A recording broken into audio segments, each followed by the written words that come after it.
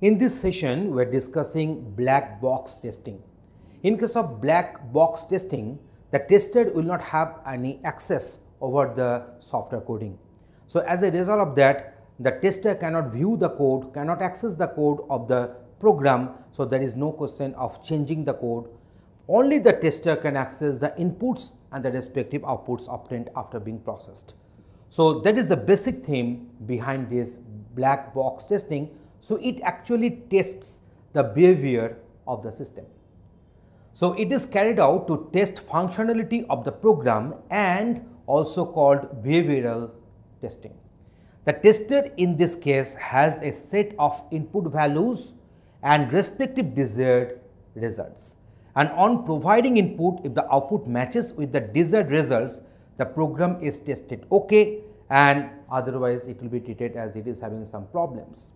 So here you can see that this is our respective software. We have made that one shaded only to show you, only to visualize that this particular coding, whatever the constructs we have used, what is the software design we have used, it has been kept hidden from the tester. The tester can put some inputs, it will get processed and the outputs will be obtained, and this particular output which will be obtained from the software will be matched with the desired output list, and if they are matching, then the software is okay, otherwise the software is having some problems and problematic errors.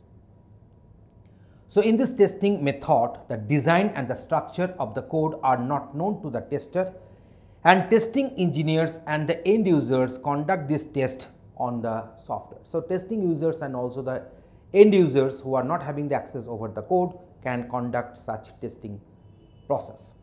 So black box testing techniques. So first one we are going to discuss, that is the equivalent class. The input is divided into similar classes, and if one element of a class passes the test, it is assumed that all the class, the full class is passed. So that is here the inputs will be divided into multiple different classes. Now one class representative input, if it passes the test, that means that all the values in that class have passed. Next one is about boundary values. The input is divided into higher and the lower end values. So if these values pass the test, it is assumed that all the values in between falling may also pass too. So that means here we are considering the highest value and the lowest value of that particular input set, and if these boundary values are passing means what? Means the output what will be generated by the software is matching with the desired output, that means the quality is okay. So the testing has been done successfully. Then we can assume that all the values which will be falling in between these higher and the lower limit values, so for them also the testing will be okay for us. Next one is about cause and effect graphing. In both previous methods, only one input value at a time is getting tested. So cause means input, effect means output, is a testing technique where combinations of input values are tested in a systematic way. So here combination of certain input values will be given and accordingly the system will be tested. But in the earlier cases, we are considering that one of the values from the class, so values which are the lower and upper limits of the input values, so they are only getting tested, not the all values. But here you can see we are having the combination of multiple input values and the system will be tested on them. So the next one is our pairwise testing.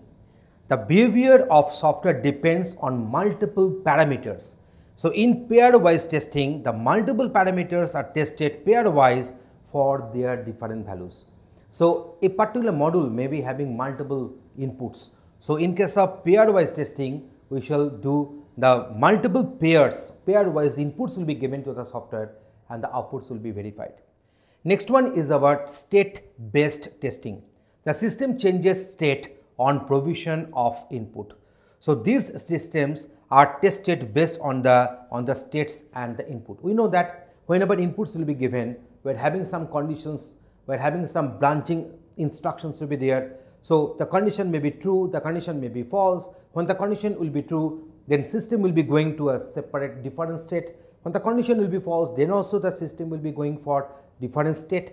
So as a result of that, depending upon the inputs, the state of the system is getting changed. So now what will happen in case of state based testing, we shall do the testing on this particular system at its different states. So in this way, we have discussed what is the black box testing, what are the different merits and demerits, and what are the different types of this kind of testing can be carried out. Thanks for watching this video. Tutorialspoint.com. Simply easy learning.